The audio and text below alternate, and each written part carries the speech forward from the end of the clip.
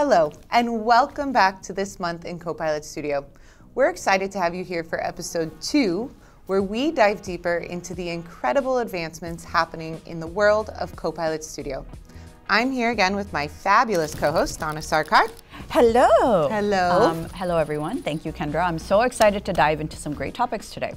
Okay, in our last episode, which you watched very carefully, I'm sure. Took notes. Yes, we covered a lot of exciting ground, okay? We recapped the announcements of agents from the Satya Jared thing, and we talked about the new embedded agent builder, which makes it easier than ever to extend and customize Copilot for your needs, okay, from within Microsoft 365, which we all love. By the way, there's going to be homework, so pay attention. We also emphasized your team, Kendra's commitment to quality, Absolutely. Which I think is probably the most important feature that you all do. Yeah. It's the heart of the product. And we announced 3 things that I thought just is a game changer for Copilot Studio. Yeah. First was increasing the file size limits, please, so you can actually use larger knowledge files. Second one is now these agents can reason over non-text elements within PDF files, expanding the reach of what you can understand so you get a more robust, more accurate, more complete answer. And of course, we talked about the Power Platform Community Conference, Yes. which was the new hotness, okay, But what do you want to talk about today? So today, we definitely have a jam-packed show. We're going to start by diving deep into the distinct types of agents that you can build, either to extend Microsoft Copilot or to serve as a standalone solution, and talk about some real-world scenarios that show where each one can shine. Then we're going to recap some major announcements coming out of the Power Platform Community Conference and after, including new autonomous agent capabilities that Satya just announced during the AI tour earlier this month. Right.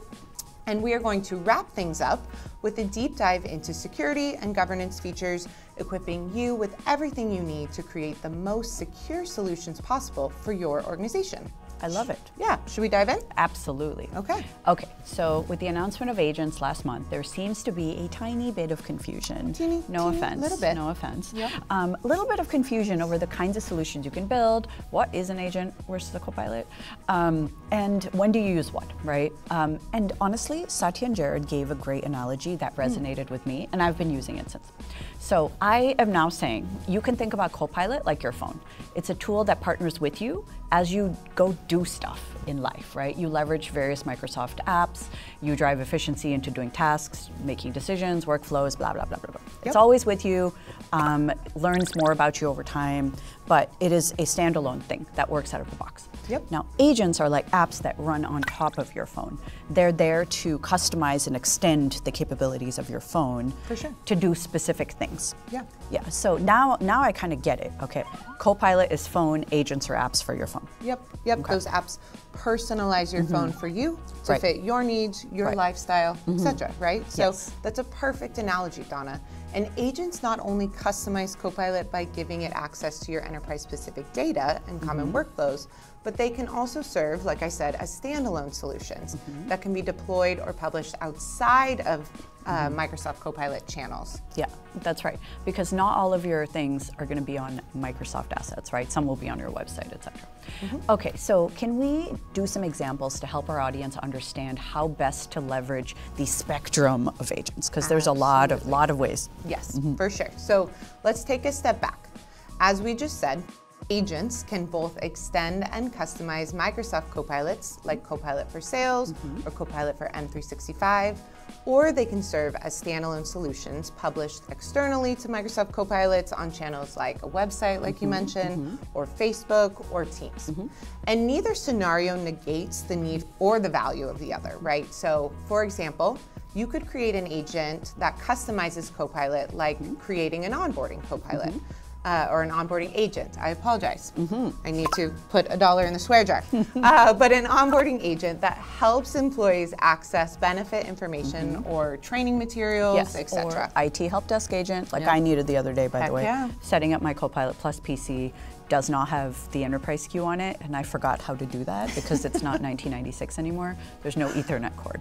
So I was thinking, oh my gosh, and if we had an agent for this, it could have helped me reset my password, figure out how to reinstall the SKU, create a support ticket, order new things, et cetera, et cetera. 100%. It was such a scenario that was so obvious. Yeah, exactly.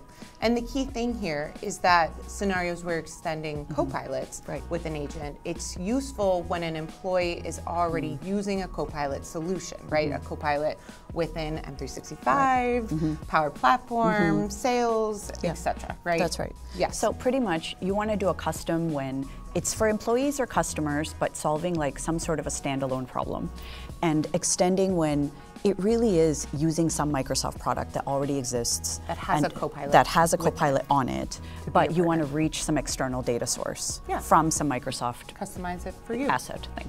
Yeah, okay, I got for you. sure. And so you mentioned the standalone solutions, right? So let's say you wanted to deploy a customer service agent on a website, right? It could help answer questions, maybe complete a return, maybe create a ticket or whatnot, right? That's or right. you could deploy an agent that helps your customers compare and contrast different products or services that you offer, right? And truly the possibilities are endless. The key here with standalone solutions is to think about where your customers or employees are coming to organically find these answers to solve their problems, complete these tasks, and deploy that standalone agent there. That's right. So it's if your customer is coming to your website, where on your website? Is it the support page? Is it the home page? And what questions are they asking? This is where I think it's so important to track. Here are the main questions, 50 questions people ask, and make sure your agent can handle them. Absolutely. Okay, PPCC, Power Platform Community Conference. Let's talk about some of the big announcements. I thought a big announcement that was interesting during AI Tour was from Satya talking about autonomous capabilities in Copilot Studio. Yes. Can you share that I a little can. bit? I would love to. We are so excited, both for this announcement and for Ignite, because you will be able to start adding agentic or autonomous capabilities to your agents, right? Okay. So now agents not only can work with users when they ask it a question or ask it to complete a task, but they can work for users to complete long-running workflows when a particular event happens, like when a new lead is added to a CRM system. Maybe it could kick off the workflow to triage that lead, analyze the opportunity, schedule intro calls, etc. Right? Yeah. So agent kind of does stuff for you even in the background. So instead of an if-then statement, it's like a while. It's like, it's running in the background, this trigger happens, it takes some action. Yep, I love it's that. always waiting for you, for this event or this trigger to happen. Right. And then it performs whatever action you told it through natural language instructions, which I love. to complete, and what processes to follow Yes. after a particular event happens. But again, not scary, because you created the guardrails. You said, agent, only do these actions and only do them when I say so. Here. Yep. Right? Which 100%. I think that guardrails part's so important. Yeah, So important. absolutely. And So- with these autonomous triggers, you not only can create them and provide those instructions, like I mentioned, but you can test these new triggers so that you can ensure that they function the way that you want them to. And you can also review historical sessions or historical runs when these events have happened in the new activity tab within Copilot Studio. I And see love everything that. that's happened. It's like admin for makers. Yeah, So good. absolutely. Okay, so I feel that this is a game changer for agents. I can't wait to get my hands on it at Ignite. Yes. So other things though, major ones were around security, Yeah, we which had is a ton. on everyone's mind, top of mind for everyone. And I would love to hear more about what announcements you had about security. Yeah, absolutely. We announced a ton of new features for our admins and makers in order to create the most secure agents for your organization. But I actually think the best person to share more about these announcements is Duganto Kumar, the principal product manager for Copilot Studio, who leads this space. And I actually talked with him about it a couple of days ago, so we can go ahead and play that if that sounds good. Absolutely, we want to see that. Perfect. All right, folks, I'm here with Duganto Kumar, a principal PM from my team that leads the security and governance space for Copilot Studio. Thank you so much for joining me, Duganto. How are you? I'm good, thank you. Awesome. Thank you for having me. Yes, of course. Well, I had to have you on because we announced so many different new features for admins, as well as the robust data security features that we have for Copilot Studio that we've already shipped over the past year plus, and I wanted to learn more from you. So do you want to go ahead and just give us a quick run through of those announcements? Absolutely. So we launched many features in the Power Platform Community Conference last month. I did a session on Copilot Studio security and governance where we categorized the features into data protection, governance with scale and innovation, and visibility for admins. It was a great session, by the way. Thank you. So under data protection, we have features like more DLP controls for governance with Gen AI features. We launched an advisor recommendation. We have data masking support now in Copilot Studio. And since security is not just admin's responsibility, we shift left and launch a feature that does auto security check for makers and give them security warnings when they try to publish that Copilot. Now, in the second category, under governance with scale and innovation, we launched support for environment routing. Basically, makers can create agents in a secure personal developer environment. We launched support for welcome messages for admins to sort of let their makers know about compliance and privacy details. So helpful for our users, yeah.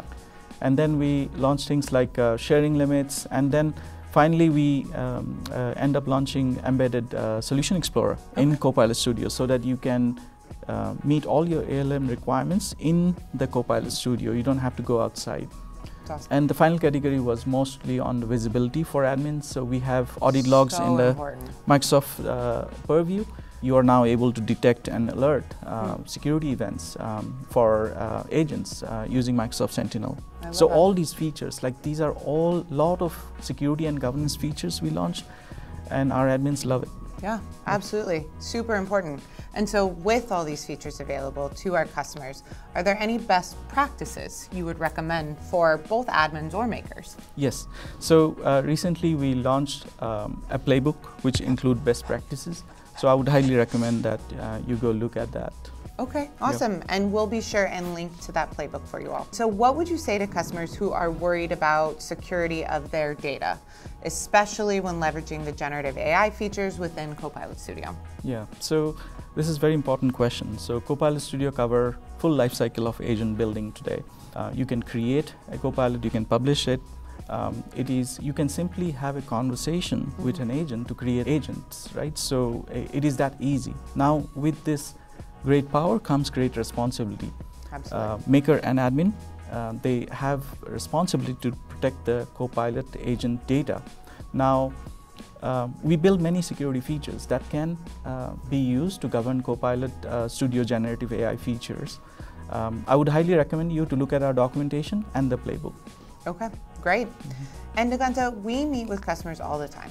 Are you able to share a bit more about where you see these customers struggling the most within the security and governance space, and maybe some ways to overcome these struggles? Yeah, sure. So some customers I met are struggling to get Copilot Studio generative AI features approved by their IT and the compliance team. And at the Power Platform Community Conference last month, customers are delighted to see what we have delivered so far.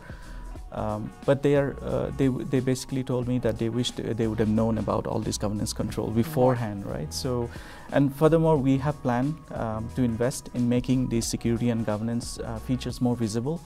And we plan to continue to augment our Copilot Studio documentation. So please look at our documentation for latest update. That's awesome. Yeah. We definitely heard that from customers at the Power Platform Conference, as well as customers when we meet with them, getting these security reviews with their IT and legal departments is hugely important, right? And so that's why we are developing that playbook that Duganto mentioned, and that will be available to you all at Ignite, which we're super excited. All these assets in one place that you can go and take to your organization. Thank you, Duganto. That was super helpful. Yep. So we mentioned the playbook, you mentioned our documentation. where's the best place for customers to go and learn more about all of the security features within Copilot Studio? So the features I just talked about, we have documentation for all these features.